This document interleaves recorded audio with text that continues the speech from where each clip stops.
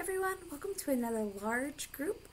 Mrs. Scoop here. We're going to start our video off by wrapping our arms around ourselves and giving a big squeeze because you are loved and you are important and you are missed right now, but I'm so happy that you are safe at home and learning with the people who love you. This week we're starting a brand new study or unit, and it is the insects and bugs. We're also going to learn about spiders, because spiders are not bugs, they're not insects, they're something completely on their own.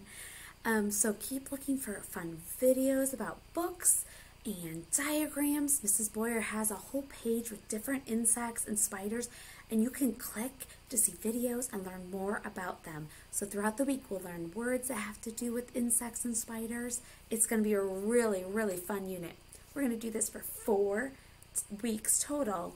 We'll talk about insects and spiders for 4 weeks before we start learning about trees.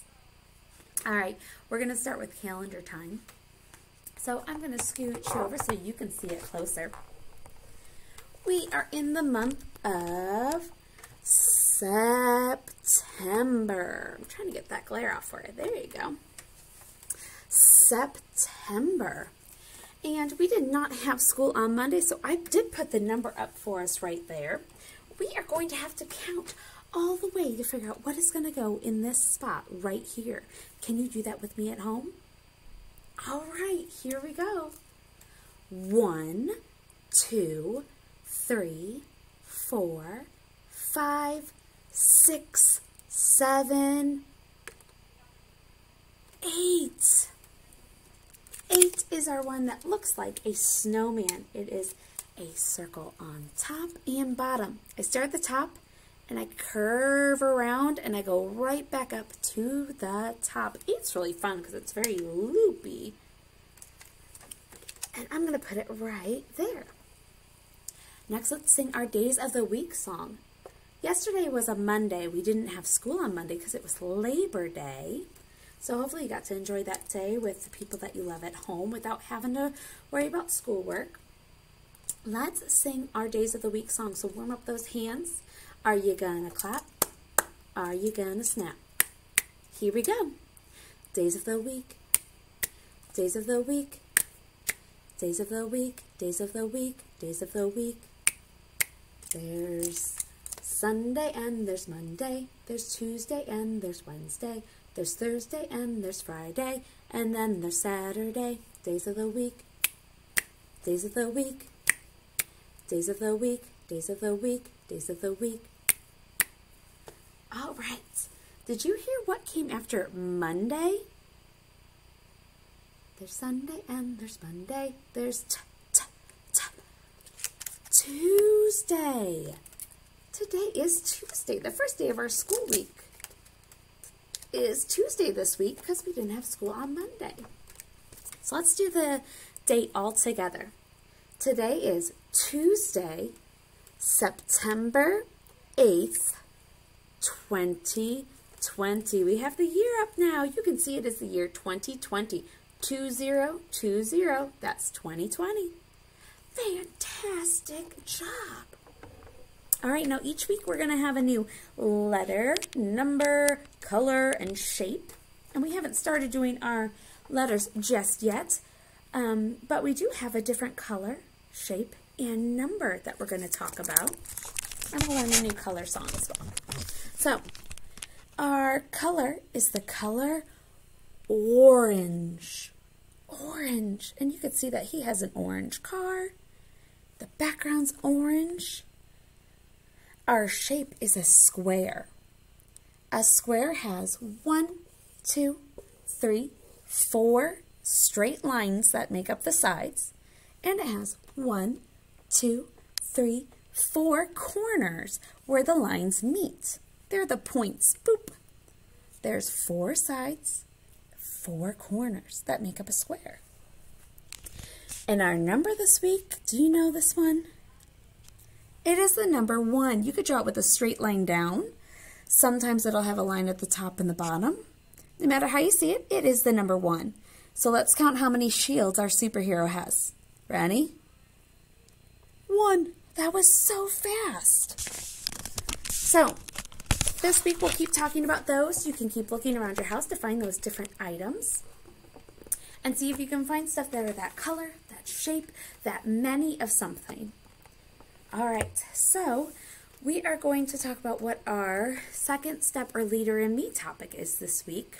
It is, what is a habit? There's several different books that you're going to be able to read this week that I got to read and Mrs. Godomsky got to read. And it's talking about a habit. A habit is something that you do over and over again, or repeatedly over and over again. And sometimes you do it without even thinking. So a habit might be when you sneeze, you automatically sneeze into your elbow. And then you know, and I go wash my hands. Another good habit would be if you know someone's coming behind me and I help hold the door open for them. Right? Sometimes you do it without even thinking, right? A good habit might be you say things like please and thank you. So there's some books that you can read, kind of keep talking about what good habits you can build. Habits aren't always permanent though. You might have a habit of right now, because you're stuck at home and around a sibling, maybe you guys are fighting. I know my kids sometimes are arguing a little bit more because we're all stuck at home. So it's not a habit that has to be forever. We can work on that habit. So we can work on sharing. We can work on a habit of taking a deep breath when I get upset. I can work on a habit where I go, I need some space, and tell someone how I'm feeling. So habits don't have to be a permanent thing. There are things that we can always work on and improve. So you probably have some fantastic habits that you do all the time. You might have some habits that you are going to keep working on and improving. So that's what we're talking about this week. What things can we do so we can be the best leader, the best us that we can be? All right. We are going to do our rhyme time now. All right. So do you remember the rules of rhyme time? When I point to me, I'm going to give you some words, and you are going to have listening ears. When I point to you, I'm going to have listening ears and listen to you. You are going to tell me and repeat it back. Can we do that? Yes. Okay. Hug, bug. Great. And we're talking about bugs this week. So you'd have to be really careful if you hug a bug, because you might smush it, right? Mat, cat. Great. That's a great one that you can build a bunch off of at home. See if you can add more. The cat sat on the mat. It was wearing a hat. Great job. Fine pine. Great. Red bed. Good. And that was our color last week, wasn't it? Red. Great. My tie. Wonderful. All right. We have other things that we do during rhyme time too. So this week we're going to add in listening to the beginning of the word and the sound that it is making first. That's called the onset, okay? The very first sound that we're going to hear in the word. All right, you ready? Two. T. Great. That's the letter T that you're hearing make that t, t, t, two. Just like today is t, t, t, Tuesday.